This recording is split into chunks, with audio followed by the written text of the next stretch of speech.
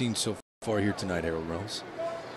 Yeah, Wilmy Marrero, who you liked the way he looked at the plate for Southern University. He was their best hitter last year, but he did not get a hit. He struck out, I think, 2 times. Well, you got to throw Darryl Johnson in there.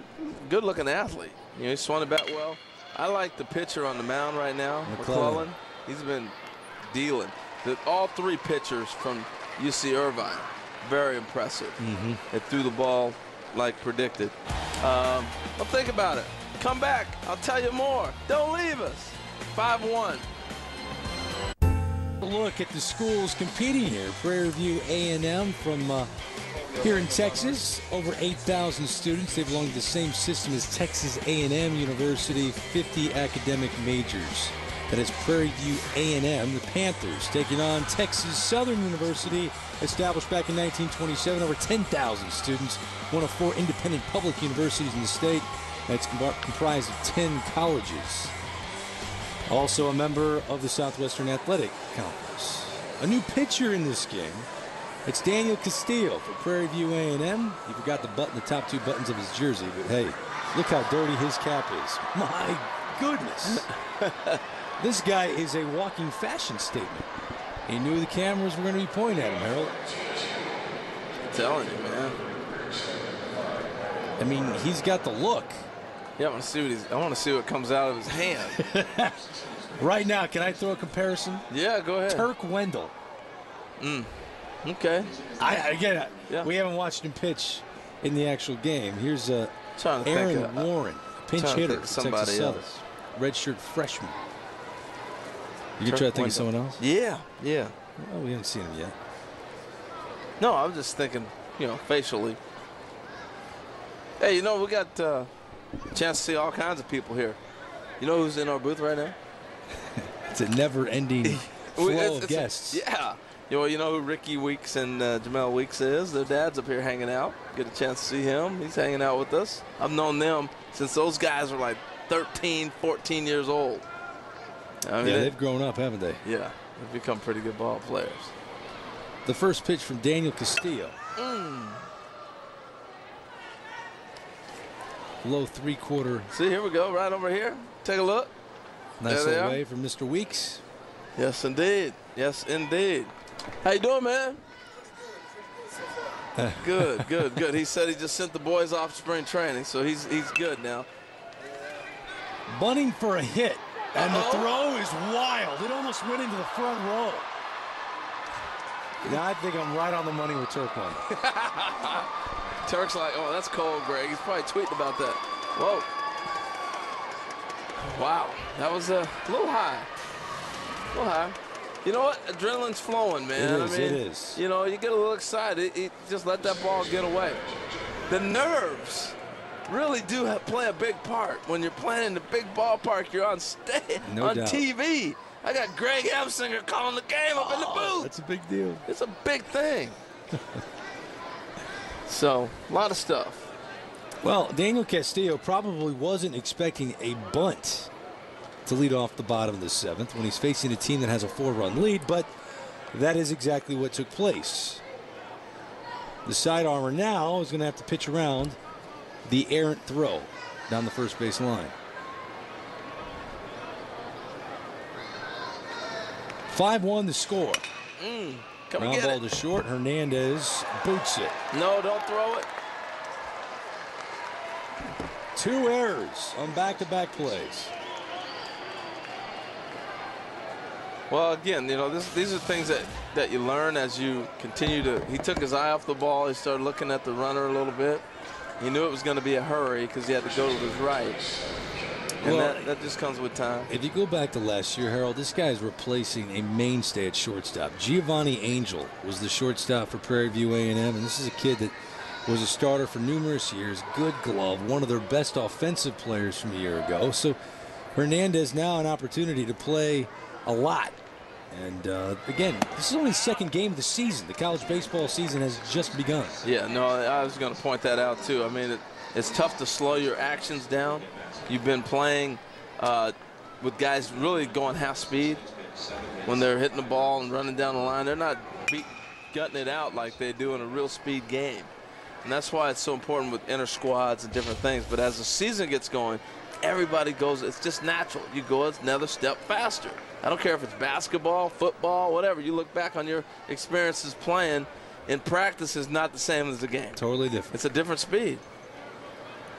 Steph Hernandez, the shortstop for the Panthers. Daniel Castillo ahead in the count, 0-2.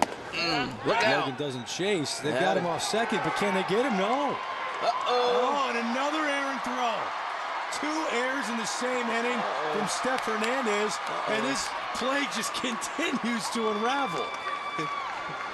They finally are able to tag out Gordea, but not before another run comes across for Texas Southern. It's 6-1. Boy, there's so many things that happened on that play. You get him picked off. Now, right here, this is a tough throw. He's got a bad angle. He makes a great decision to go to first base. He just made a bad throw. And right here, this guy rushed his throw a little bit, or else he had him at the plate. And fortunately, he got an out. So that went from 2-6 to 3 to 2-5. And this all started with a bunt that the pitcher threw down the first baseline. This is a sloppy inning here. 6-1 is the score. There's a strikeout, and that will be the second out of the inning. Yeah, it's all about playing catch. You know, you get your arm in the proper arm angle. You don't rush. I think all these plays that we just saw this inning, the errors, are a product of being the second game of the season. And your clock is not there. Everything's speeding up. Your actions, your thinking, everything gets in a hurry. And then to top it off, you're in a big ballpark. This one's popped up to center field.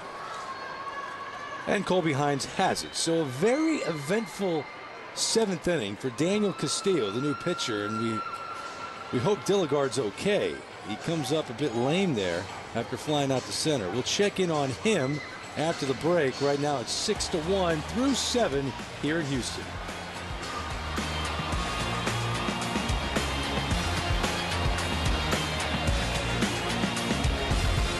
These champions. To Houston, reminder, the 2012 MLB.TV Premium is now available. Watch every regular season game on your favorite devices. Visit MLB.TV today. Well, the 7th inning ended with Anthony Dilligard, who's had a good game. Big swing.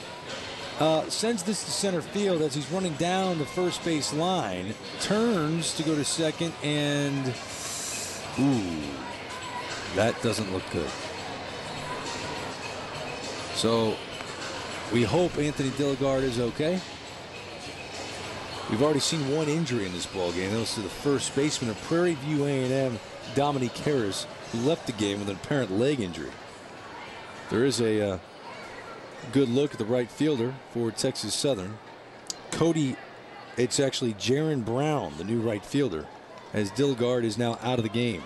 Well, I think, again, you know, precautionary. You're up 6-1, second game of the season. You want to try to let other people play too, but Dilligard is going to be a key player for them this season, so take him out.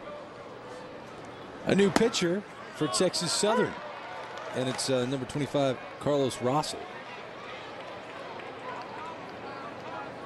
Russell drops down, and it's a tough angle to pick up for a right-hander.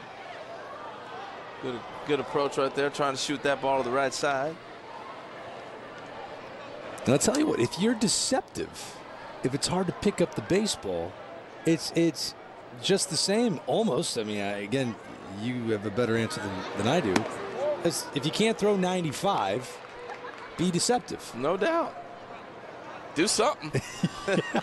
Try to trick them is the name of the game.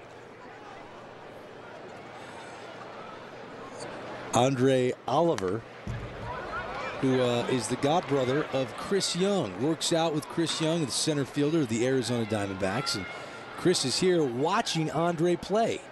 And he was up in the booth with us for, what was it, 3 innings with Justin Upton? Yeah, they did a nice job. It's good having them up here as they're getting ready for spring training. But the cool thing is for him to get a chance to work out with major league ball players, because your work ethic is different. Your learning curve is so different. You've learned a lot of things that he's trying to figure out. How do I hold my bat? How do I approach things? How do I shorten my swing? You know, how do I catch up to a 95-mile-an-hour fastball? Those type of things. Works to count full here against Russell. Darius McClellan's night is over, and I got to say, an amazing debut at his new school, Texas Southern. Very impressive. Threw a lot of strikes. He got into a little bit of a jam. He showed he could pitch out of it, but tremendous poise on the mound. I think everybody who was in the booth, Chuck McElroy, Justin Upton, Bobby Tolan, Chris Young, they all commented on his mound presence. Now, that means a lot. 3-2 pitch, and Oliver reaches with a walk. So Andre Oliver's done all the damage. He's done all the good things once Chris got out of the booth.